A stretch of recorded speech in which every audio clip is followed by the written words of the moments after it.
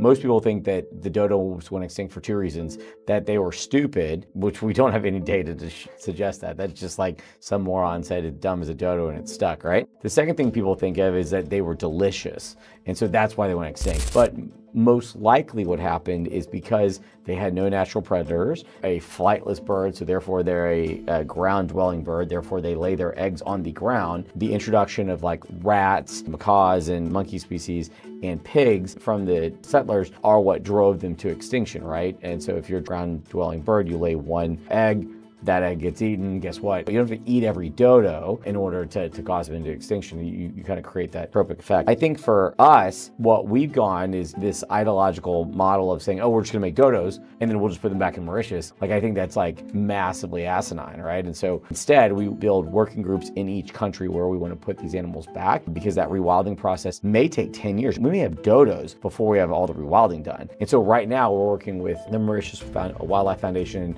and this whole committee of ecologists, conservationists, academics, and others, right? Because if we just go put dodos back in the current landscape, even without like where the roads are, right? We put them in preserves, they're still gonna die off because of the invasive species that we as humans introduce to it. So there has to be prep work in this. But I do think that just the process of cleaning up the ecosystem, getting ready for the dodo, will have a halo effect on other native species to Mauritius outside the dodo. So if dodos never go back in Mauritius, which isn't our goal or hope, just that process of cleaning up the ecosystem will have a better effect on that over kind of flora and fauna of that region.